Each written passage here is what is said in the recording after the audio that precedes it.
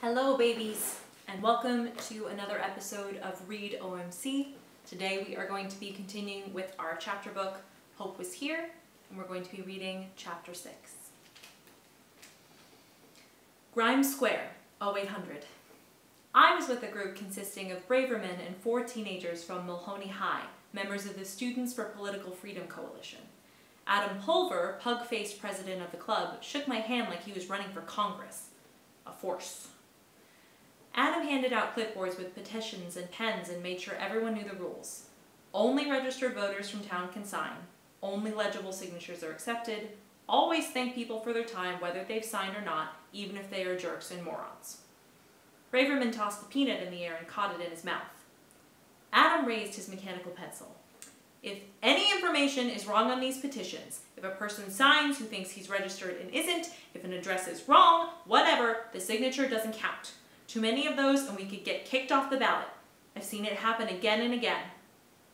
Again and again was doubtful because Adam was maybe 17.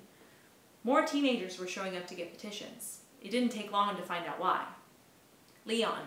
GT gave me a job bussing tables when my dad had an accident and couldn't work.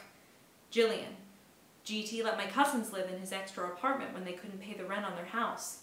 Bryce. GT sent food every week to my family when my mom was in the hospital. Adam Pulver faced the group. It's not going to be easy out there today, but remember, our cause is just. He squinted into the sun like a hard-bitten campaign pro and said with a slight crack in his voice, "Now let's get out there and do something for America." He always says that, Jillian whispered to me. Doing something for America is trickier than it sounds. You tell me what this world's coming to, a plump woman with a plump child said to me, when the voter's choice for mayor is between a dying man and a crook.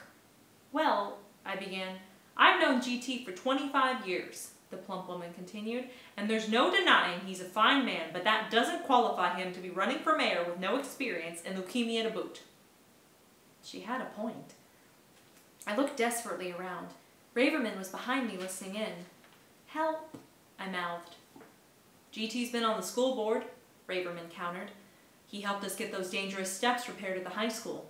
He brings food to people when they're having financial trouble. That's true. He worked hard to get that emergency medical center in town so people didn't have to drive 25 miles to the nearest hospital. Braverman held out the petition, said her signature just allowed GT to be on the ballot officially. The woman's child drooled on the petition. She signed. "Thank you." Braverman wiped the paper on his leg. "You won't be sorry." "I'm sorry every day of my life, young man." She plodded off. Encouraged by Braverman's victory, I approached a man walking toward me. He was holding the hand of a little boy who looked just like him. I flashed my toothpaste ad smile. "Excuse me, sir, but we're out collecting signatures from registered voters to get GT Stoop on the ballot for mayor, and I was wondering if you," the man kept walking, "might want to sign this so that GT can..." The man walked faster. The boy was running to keep up. "You want me to vote for some guy who flips burgers on a grill and who's half dead with leukemia? You want to sell me some desert real estate in the rainforest while you're at it?" Excuse me for breathing, but I don't think a father should be acting like that in front of his son. I watched that man turn the corner fast. I'll bet you hard cash that my father would never do anything like that. Braverman was standing in front of me, casting a shadow. "Come on, we can team up." The rest of the morning went down like cold rolls with a hot meal. We knocked on doors and got 7 slammed in our face. A mother holding a shrieking infant asked if we babysat. An old man holding a rifle told us to get off his property. We obeyed instantly. 3 women said GT was a fine man, but their husbands needed their jobs at the dairy. It's amazing how many ways people can tell you to buzz off. We'd had enough for one day. The humidity made everything seem heavy. The hot sun beat down. Braverman and I were walking through Grimes Square. I was hungry. In New York, you could always get a hot dog from a street vendor. No street meat here. A store called Wisconsin Giftique had a window display with small colored cheeses in the shape of farm animals. I felt like Dorothy, plopped down in Munchkinland. A noisy dairy truck rumbled by too fast. Painted on the side, "Milk doesn't get any fresher than this. Just ask the cow." I turned to Braverman. "What's with the big bad dairy?" Braverman threw a stick. That's our mystery around here. Some people say they funded Millstone's campaign and he lets them do whatever they want. I've heard they basically own the people who work for them. Bryce's dad was a factory manager there for a while. His boss told him he had to contribute to Millstone's campaign. What did he do? He quit. Braverman stopped at a long driveway that led to a huge new house with white pillars. That's the mayor's new place. Wow. I looked at the 3-car attached garage, the baby evergreens lining the walk. He built it last year. He said his wife inherited a ton of money. Braverman put his hand over his heart. How else could a small-town mayor afford a place like this? What do you mean? Braverman's jaw locked. Maybe Millstone's lying. You think the dairy gave him the money? I think there's a reason the Real Fresh Dairy does whatever it wants to around here. Cranston Broom's the owner and he knows how to play it. He and Millstone are big buddies. They play golf, go deep-sea fishing. Broom's dairy workers clean up the park by the railroad tracks. His trucks deliver free milk to the schools, so people let them alone. I thought of little kids drinking tainted milk. I thought of Gleason Beale hiring me at 15 and giving me all of that responsibility opening up on the weekends. I thought of the raise he gave me right before he stole our money, which, of course, was his way of taking the raise back. It was probably easier in the old days when the bad guys rode into town wearing black capes or whatever bad guys wore and the milk cows were owned by honest people. Right off the bat, you'd know who you were dealing with. Now everybody dresses alike. That's the problem with progress. The yo-yo was doing amazing things. A perfect double loop round the world. The longest walk the dog I had ever witnessed. Braverman flicked his wrist and the orange Duncan snapped back into his hand. That was great, Braverman. I'm a little rusty. I was rusty? The muscles in his face looked chiseled out of rock. I think I had misjudged him on the male cuteness scale. I would definitely put him at a 7.4. We were across the street from the welcome stairways. GT was sitting on a park bench in front of the diner talking to a few old people. I had to ask, do you know how GT's doing, Braverman? Yo-yo in the pocket. Big sigh. He's had a pretty rough time. The chemotherapy made him so tired. He couldn't be around people during part of it, which drove him crazy. He'd be stuck upstairs calling the diner to see if we were handling things. Braverman laughed. I'd have the phone under my chin, trying to cook, telling him everything was under control when it wasn't. You really helped him. He shrugged. I just did my job. He's waiting to find out if he goes into remission. Remission means the cancer's gone, right? Or gets better for a while. We'll take what we can get. We walked closer.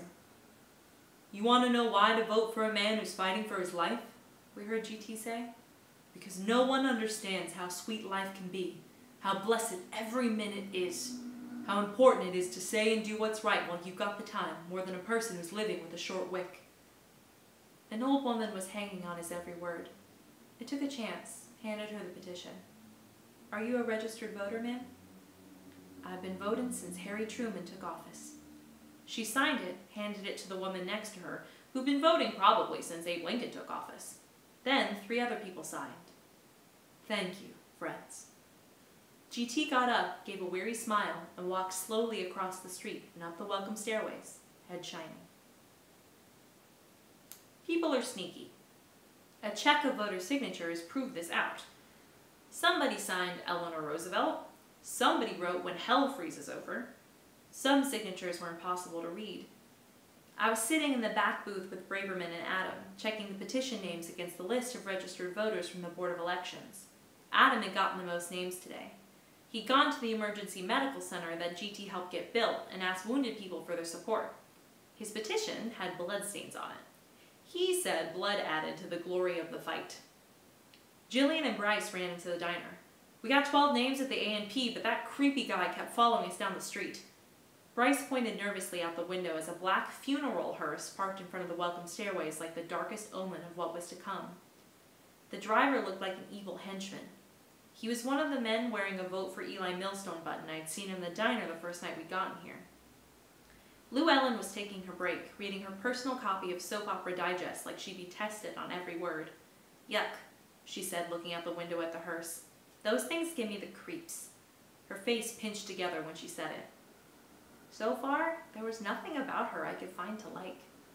Braverman stormed to the window. Adam marched behind him. I could get a convict suit, follow Millstone around, see how he likes it. The two of you sit down. It was GT. You know what bullies want.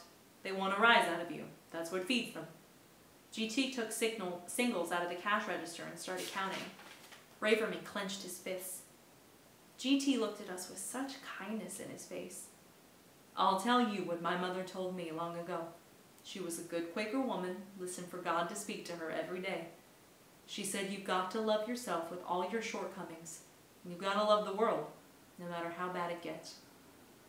Boy, would I make a lousy Quaker. Adam Pulver glared at the floor tile. We're not going to win this way, GT. Then the thing's not worth winning. GT put the money in the cash register and looked out the window as the hearse rounded the corner, coming back for more. All right, babies, that's the end of chapter 6. I love you very much, and I will see you tomorrow.